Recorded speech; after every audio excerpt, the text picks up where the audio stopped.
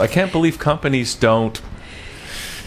are still making the decisions like this without really looking at it the way that you are taking them through. I know. I can't believe it either. Let me pose a question to you. Are you talking about the company that she used to work for and she couldn't believe what was happening? Or are you talking about the company that would be the client? Or yeah, the client company that that spent over $1 million on a platform that nobody was using and didn't address their business objectives. I want to get back to... Thanks, you. I want to get back to that company that you were working for a little while, maybe 2 days, and you thought, oh, God, they don't do this. 7 years. What was the reason? What was their so-called reason, is what I'm saying? Is it just because they're trying to be like, Holiday Inn? Could be a very boring hotel, the food very bland, but everyone's got to follow the thing or else they'll be shot, the staff, because they want to keep it like every other hotel. Is it along that thinking or what? You can't tell. I don't know. It was reusing information is a new idea. I can't talk.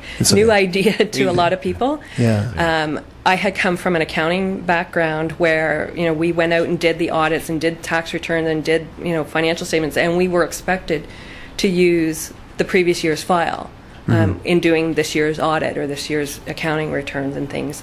And if it was the first year for an audit, it took, say, 3 months, but the second year we came to do it, we were expected to shave like 30% off it because we were reusing last year's files. So when I came to do it, and there's all kinds of checklists and templates and things in accounting. Yeah. So it became the way certainly I worked and was used to working. When I went to this larger company, certainly different, not in accounting field, in a technology field, but there it was different than what they had been used to doing. The reusing was if I reused information, it was to save me time and would give me credibility, but there was people had a vested interest in keeping the knowledge to themselves and not sharing it because it ensured their job, right? So it wasn't part of the culture the same way as it was in accounting. So okay. So what are there's a lot of tools out there that have been developed, and as you say, you don't necessarily develop the tools, but you based on the company's needs after your interview process, you go out there and find the tools, the systems and so forth that are going to be a good match for helping the company achieve their objectives. Right. And there's been a lot of development in this area in the last few years. Are there some really good things out there that are there certain things that almost always you're going to go and think that's a good possibility for certain companies? Well, one of the technologies that comes up a lot, I won't say whether it's good or bad, it depends what the situation is, but one that's very popular right now is SharePoint from Microsoft. And there's a lot of companies that have implemented it. It's good. It takes on this real groundswell at the grassroots level because it's in interfaces with the Microsoft Office platform, so Word and Excel and PowerPoint, the programs that people are using all the time. And so a lot of organizations have found they've got this whole SharePoint infrastructure that they didn't ever plan or count on. It just grows. It just grows. It's a big intranet, is it? Yeah. Okay. Yeah. Collaboration, sharing, document repository. All right, so companies might find that that's sort of gotten out of hand, and people are using it for non-productive purposes. Not even non-productive, just things that people didn't ever envision they were going to use it for. So that could be a good thing, maybe. It is a good thing, except that it's grown uncontrollably, and IT, needs to put some boundaries around, standardization and cost control and things, and knowing what's out there, so that things are being properly backed up and taken care of too. So, now, what about these things like you hear about things like enterprise resource planning? Is that something that is that a brand name or is that a concept?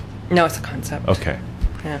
But there are some major providers out there, like a small number of major providers of that kind of service.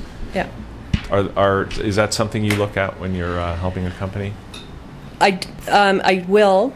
That's not where I've spent a lot of my time because those are typically the accounting systems and purchasing systems, and those are systems that are more what's a good word?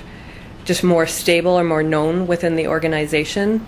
The enterprise content management, the intranet stuff, is more. It's new technology. You know, purchasing processes have been, accounts payable processes have been around forever, and people know how that works, and people have to use those systems as the other piece of it. If I go and put in a new ERP system and I'm in purchasing, I have to use that system to get my job done. Whereas enterprise content management systems that are helping collaboration and document reuse and sharing information is a new way of thinking about doing my job. I can probably get around using that technology. My IT department may have chosen a platform and put something in for the intranet and help me collaborate, but if they've not trained and communicated with me about how to use it, I can find a way around using it. Send it to email, put it on a shared drive, you know, walk it across the room on a memory stick, all kinds of ways to get around using it. So that's why I've focused on enterprise content management systems, is they've typically sort of been ignored because they do take a lot more effort on the people and process side. So you'll have, maybe I'm coming from a different direction here.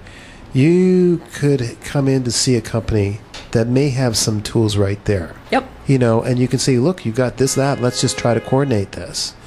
And it may, and you might say, look, you know, you just need me for a couple of days. You've got all these things right here. Yeah. Or you almost have it, but you just missed the point. And may I help you with this? But saying that, it is we're run by people, which is a good thing, really. It is. It's even though we may like the film, and I did like the film WALL-E. There is, in any industry, difficulty with people sometimes. I used to be in advertising where someone says, we want this that's got this, and it's the world thing, and they keep saying the world. They're asking for your advice, but they really are telling you what you're to do, like you're the butler. How do you work around that? I mean, that's dealing with difficult personalities sometimes. Absolutely. And it's sitting down and being open to and asking questions about why they think it's got to be a particular way or not some other way. And not getting entrenched in it has to be this way. We have to use this platform this way, and this is the only way to use it. So opening the door to the dialogue and creating that open communication. Sometimes it's tough, and sometimes... And that's reminding them that, you know, you did want me here. Yes. That's what I'm here for. Absolutely. But if you already know what you want, then I don't need to be here. Exactly. I mean, you can say it in a nicer way than that. Absolutely. Absolutely. So, but I get fed up with that from my advertising days, so I'm just saying that. So, yeah. So, but at the end of the day, if they don't want to listen to my advice, that's their thing. Yeah. So... And... you win. I would think that you'll win. Most cases, you win people over with. You know, that's why they had you there in the first place, to advise on whatever the situation is. Yeah. Someone internally has said we've got to do this better. You know, and so has brought me in to help them do it better. So, yeah. But it's interesting. What sometimes happens is we'll get partway through a project, and that person who's brought me in leaves the organization. It happens, and someone who comes in to fill their role afterwards doesn't get it, and the project just withers and dies. And it's so disappointing when that happens, to see all this hard work and effort that certainly I have done and the client staff have done, and see that leadership isn't there, has gone, and the project, what was once, you know, we had great hope in, has just gone away. So how can I got two questions I want to ask you. What are the kinds of ways that good knowledge management in a company can essentially, at the end of the day, help the bottom line of the company? How does it pay off? Oh, it pays off just because people know where to go to get the information they need to do their jobs. If I am working on, you know, come back to purchasing, if I'm new in the purchasing department and don't know what the policies are around purchasing in the organization, I know who to go, I know where to go to on the intranet. I know if I'm working on a project with some other people that I have a place to go to collaborate. We don't have to send emails back and forth. We know, because this happens all the time. People email documents back and forth and do their own edits, and then nobody knows what's the right version.